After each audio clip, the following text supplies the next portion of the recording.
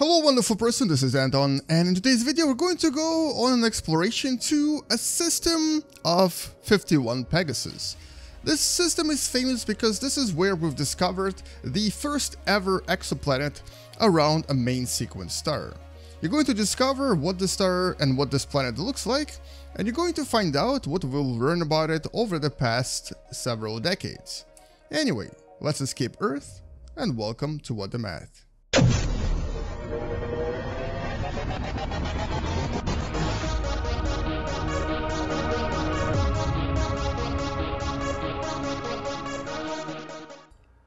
So back in 1995, a scientist by the name of Michael Mayer and another scientist by the name of Didier Queloz of University of Geneva published an article in the magazine, in the Journal of Nature, describing what we know today as a very large gas giant orbiting around a star known as 51 Pegasi, a star that's only about 50 light years away from us. Let's actually locate it first. Let's take a look at it using our telescope feature in Space Engine, and we're going to see what this star looks like. This star is in the constellation of Pegasus, therefore it's known as Pegasi.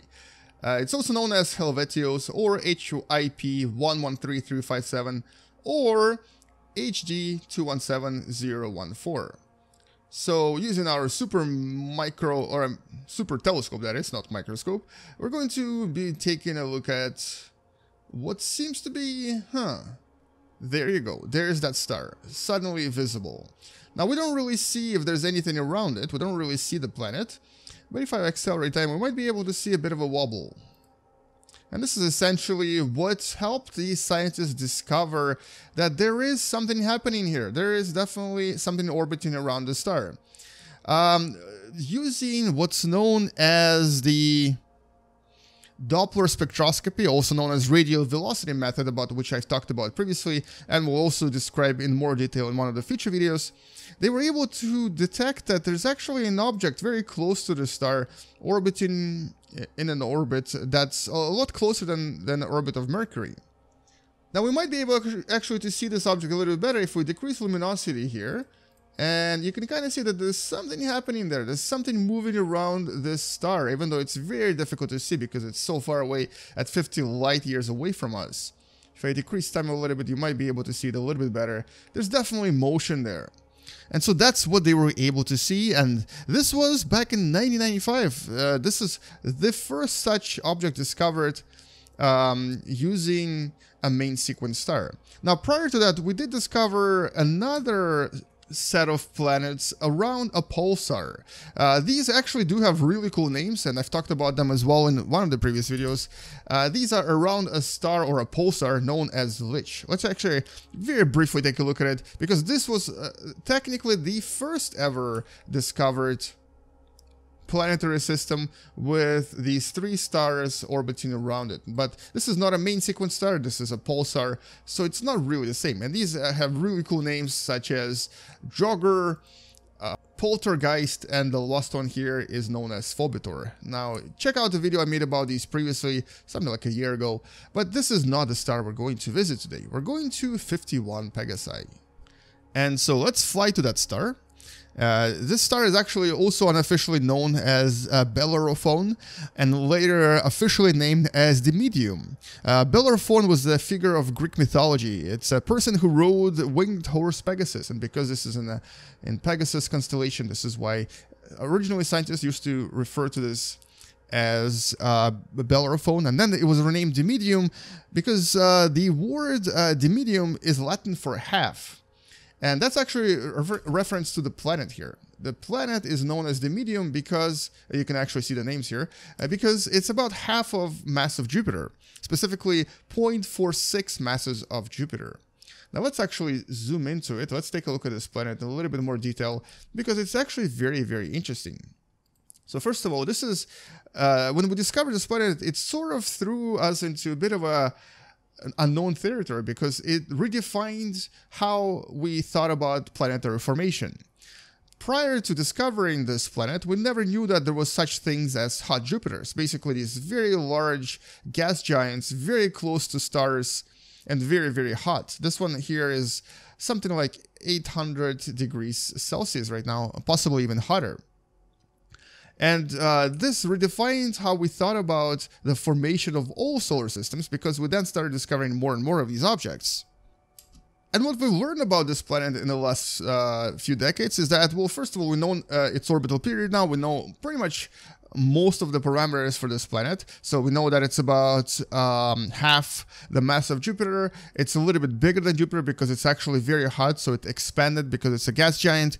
It orbits with a 4-day period at a speed of about 136 kilometers per second, and its temperature in the upper atmosphere is about 1265 degrees Kelvin, or about 1000 degrees Celsius.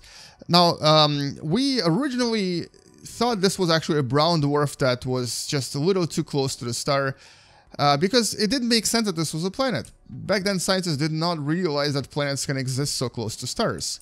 But then we had to redefine our definition of solar formation, and we realized that there were quite a lot of these hot Jupiters out there. It's just our solar system doesn't seem to have one.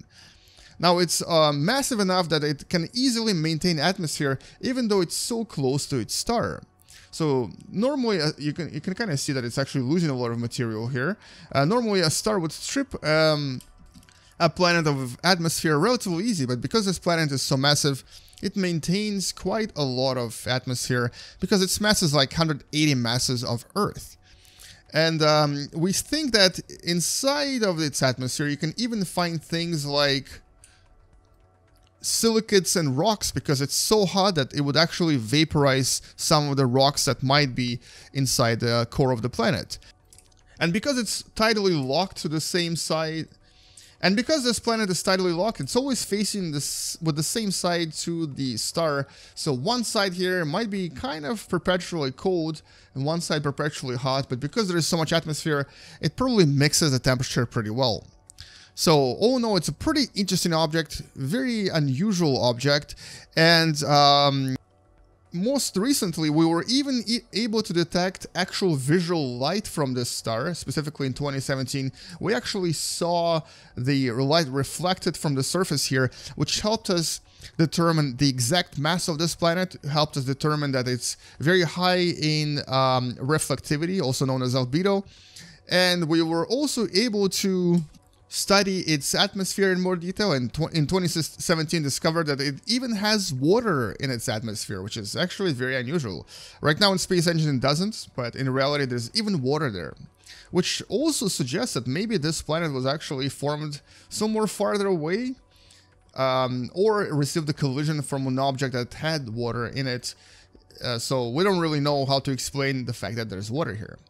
So this unusual, very strange but very cool planet, discovered back in 1995, specifically like 22 years before I made this video, started a cascade of discoveries later on, and we've discovered many such planets afterwards. And the fact that we were able to find such a cool method of discovering them definitely makes this discovery really unusual. And just to kind of give you an idea of how we discovered this, because these two objects actually kind of orbit around one another, there is a barycenter around here inside the star somewhere. So this star actually kind of wobbles back and forth every time the planet orbits around it. Not a lot, but just a little bit. And when it actually wobbles, the light that it sends toward our planet Earth changes due to the Doppler effect. It actually becomes either a little bit more red-shifted or blue-shifted. And so the scientists were able to detect that, and they were able to see that there's definitely something causing these Doppler effects. You can also actually see the shifts in the star's wobble if you look at it from this side, but you have to look very, very carefully, and you have to look for a very long time, because if you look long enough, you'll see that the star actually does wobble just a little bit every time the planet orbits around it. And so that's essentially how we were able to discover this and something like 600 more planets as of 2017 using the same type of method known as Doppler Spectroscopy. But anyway, that's all I wanted to talk about in this video. I wanted to show you the first ever discovered planet around a main sequence star. A star and a planet that will definitely help us understand the universe, the formation of our own solar system, and the formation of other planets a lot better. If you've enjoyed this video, don't forget to subscribe, share this video with someone who enjoys watching space videos and wants to learn through video games, and come back tomorrow to learn something else that you didn't know before.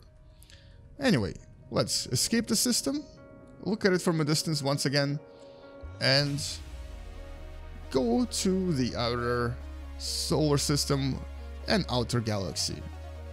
See you guys later, see you tomorrow, space out, and as always, bye bye.